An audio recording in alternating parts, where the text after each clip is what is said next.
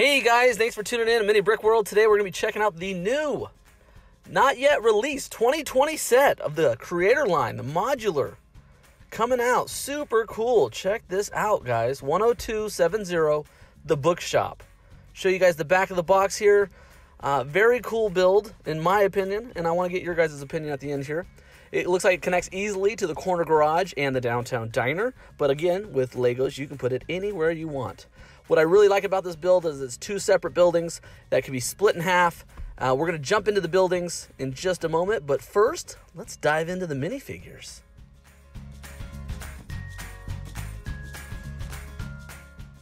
All right, guys, diving into the minifigs. So first, we're starting off with the youngest of the group. This is the young kid. He's got a banana shirt, new print on the chest I've never seen. He's got a green scarf, which is neat. Worried kind of look with the blue beanie, or an alternate face is smiling, which is usually what I like to see in my city.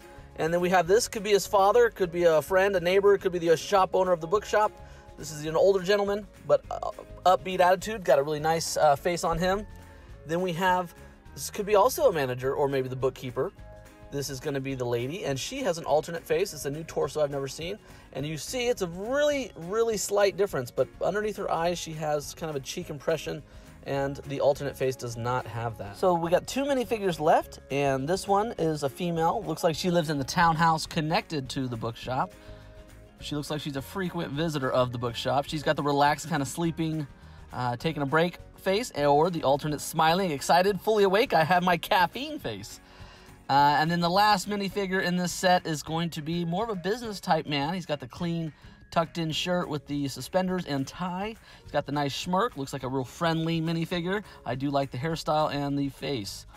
And there's the happy side of it, alternate face. And now let's jump into the accessories.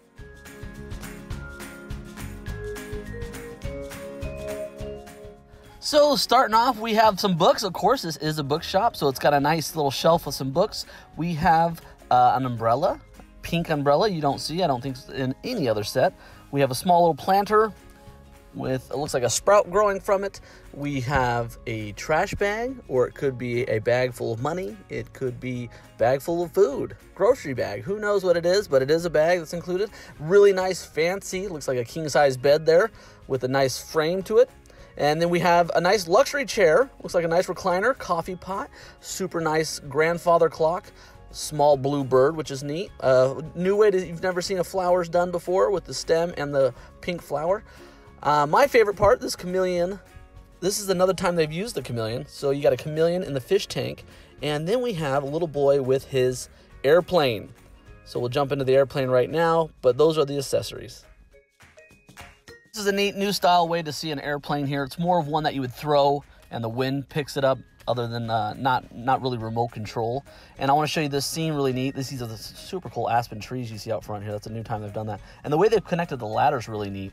So you see the father or the employee of the bookstore getting it down from the tree. And then also in that tree is a new thing you haven't seen. You see a nest with the birds. So that is a really cool feature.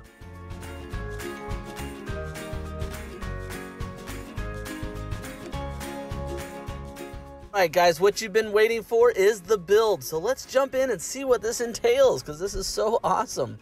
So out front, we're going to start on the left side, which is the Birch Books. It's the bookstore. We're going to start with that first and work our way across. Showing you guys the image of the out front here. There is a lot of tiling that I've noticed on this build that they've put into the detailing, more than I usually see. Just look at the front here. Even above the archway, above the door, really like the way they designed that, the way the sign's done. Very, very cool. Starting with the back of the building, really plain, not a whole lot to it. You can add a trash can, what you want. Inside, I couldn't find many images of the bookshop, but I'm sure there's a couple shelves and books on the base floor. But showing you guys how the stairs wrap up on the bottom floor. So I'm guessing it looks more like a traditional small little bookshop. But coming to the second floor, I was able to get some images. And I want to show you the staircase, really neat, wraps around. And the second floor is more of a lounging. So you'd hang out, and they have a really nice leather seat you can sit in, a very comfortable chair. And it's somewhere you would hang out after you check out a book. And the new graphic I haven't seen yet, there she's reading Moby Dick. So very cool to have that in the details. And then showing you guys what would rack up around when you go upstairs to the top floor. There's the entrance hole there to get in, but you're going to have the bed. It's going to be more of the apartment style, which I love how they keep that, because so many minifigs need places to live. So you have the chameleon cage, and there's her popped her head in there. I don't know how they did that image, but she's looking into the chameleon cage. And then the roof here would just easily place on top if you needed access to get into the bedroom. But to show you guys all the detail work they did, this piece covers up the back of it. Really neat because it gives you an access to a patio on the back. And then showing you guys on the right side, the townhouse. This is more of a basement kind of floor. So I haven't seen this before. I don't know if it's accessible for the minifigs or just a little small area for storage, but I do notice the ladder does slide underneath, as you can see in this image. So that is a neat part, and I'll have to check that out in more detail later. But I do love the outside, showing you guys a front shot of this townhouse, Victorian style. It could be a condominium. Very cool how they designed that. Love the wraparound window that you've seen before. It was also done in the townhouse connected to the pet shop. So inside, really cozy place, really fancy actually. Got the white fireplace, really nice dining table. You got your teapot, coffee cup, a few little details on the accessories, and then showing you guys the upstairs would take you to the second floor, and that's going to be more of the bedroom. So that's going to have the desk, and it's got a lamp and your dresser, your bed, it's got a picture wall art. Very cool. And then this building's only going to be 2 stories tall, even though it looks 3 because of that basement. So you're going to have here, this is going to be a small little patio to come out. I do like the railing a lot, and then that roof slants down, and that's a small little window that you can peek through if you wanted to, like the boy is there. So that's the front side of it. So that is a neat build. It does, again, look like a 3-story, which it kind of is if you count the basement. But look at this, guys. It splits, easily connects like any other modular to any other building you like. This is it next to the pet shop to really give you a view of that. I wanted to kind of get this picture in here and show you guys the comparison on it.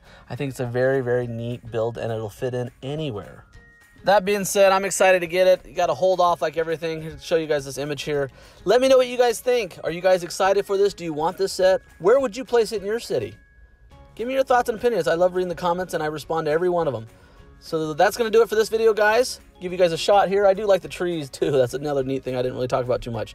The way they did the fall leaves. It's nice to see something different. And the colors they've used. I think they did a great job with this building. In my personal opinion, I am for sure going to buy this set. And I think it's going to be great. I might end up getting 2 and separating them. I might make a double townhouse and have the bookstore somewhere else. And then the alternate bookstore, maybe turn it into a different building. That's going to do it, though, guys. Appreciate you watching. Subscribe if you haven't. Comment below. Give me a thumbs up. And for what's still to come on Mini Brick World's next episode, check this little clip out. Be doing a review on this next set, guys. This is the Arctic set 60195, the Arctic Mobile Exploration Base. So stay tuned. And as always, keep breaking.